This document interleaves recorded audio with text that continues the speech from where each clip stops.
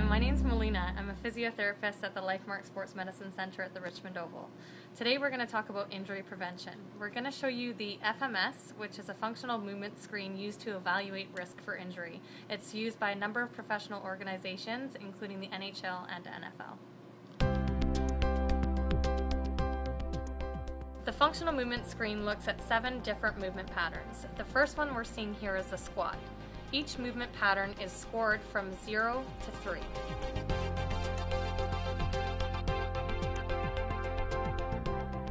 The second movement of the screen that we're seeing Dave perform now is the hurdle step. The functional movement screen evaluates each movement for quality and it is scored accordingly. So we're looking for asymmetries as well as movement dysfunction. So the next movement we're seeing David perform is the inline lunge. All the movements of the functional movement screen are meant to be challenging to accentuate movement dysfunction.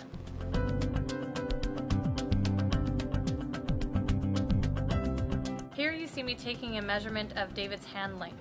So as you can see, his first movement, he's within his hand length. The second movement is much greater. This is an identification of an asymmetry.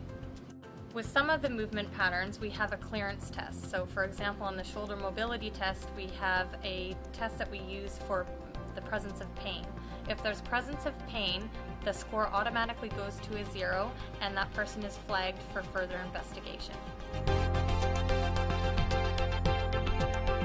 The next movement that we're seeing David perform is the active straight leg raise.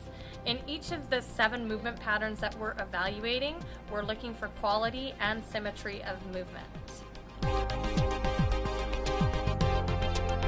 Here, David is performing the push-up. We have a standardized hand position in order to, again, accentuate any movement dysfunction. Here we have David doing a press-up, which is a clearance test for any pain present in the lower back.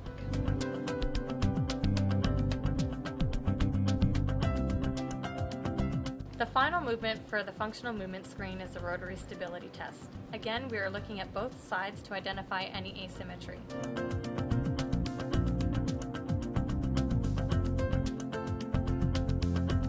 Again, we perform a clearance test to identify any pain in the lower back.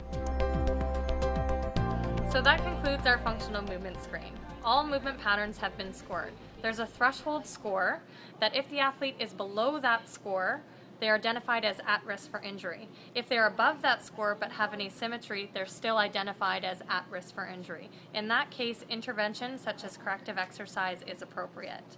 If the athlete has pain with any of the movement patterns, they're flagged and referred to a further evaluation with the registered healthcare practitioner.